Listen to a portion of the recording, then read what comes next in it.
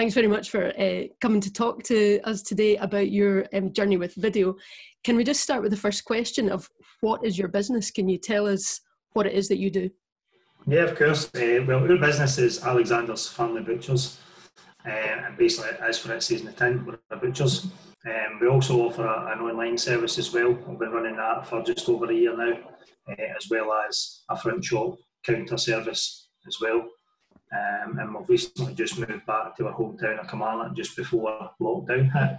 When folks are starting to make videos, I always say it's a good idea to really think about the why of your business. What's your kind of your grand mission, if you like? Because if you're going to be making videos, you want to get that passion across to people. So are you able to try and sum up, you know, in 15 seconds, roughly, what the why of your business is? In a nutshell, I've just worked in butchers for as long as I can remember, and I think it's a natural progression to own your own shop.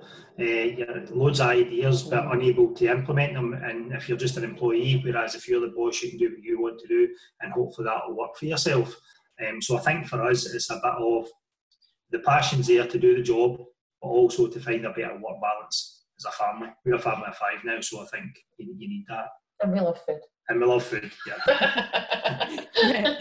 And that kind of takes us to that first video that we made together when I came and interviewed you, and it really was you telling your story about how you both started the business and what that focus is for you about being a family butcher. What is it you bring to your customers that you feel you maybe couldn't when you're just working for someone else? I think a lot of fresh ideas. I think unfortunately butchers is one of the trades where it's very old fashioned, very traditional.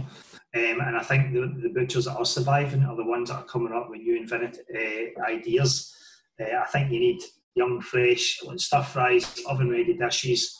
I mean, even over the last couple of months, I don't know if you've noticed, but the supermarkets are now closing their counters, their butcher meat, their fishmongers, and that tells you a story that people just want to buy these kind of pre-made, oven-ready kind of dishes, quick, simple. Because again, like us, if you're a family of 5, you don't have time. Like your wife's not the old mother who sits at home and looks after the 5 kids and makes a pot of stew while you're out working.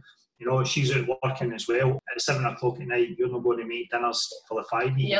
Where we can offer is the quality. We're offering the convenience of an oven ready, a stir fry, a quick dinner, but you're getting better quality than the frozen foods or supermarket quality. And I think from looking at the videos that you've made, obviously there was that first kind of story interview video that we did, which was about your business, but then the kind of more how-to business videos behind the scenes, that really comes across about the kind of the products that you offer, the quality of the product, but also just how you put it all together kind of thing, seeing that.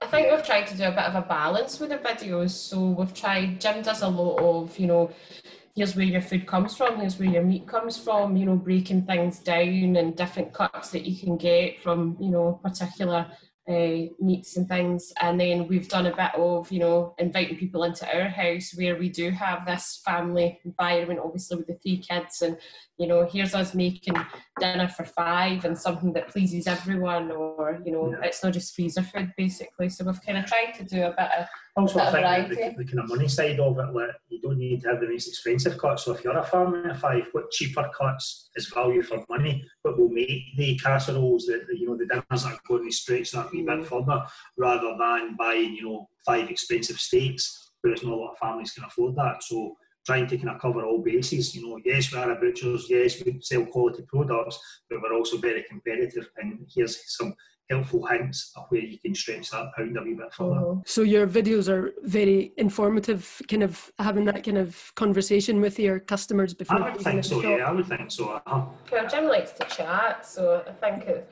difficult for him. He has to go back and edit it and make sure that he can fit it into that window, isn't it?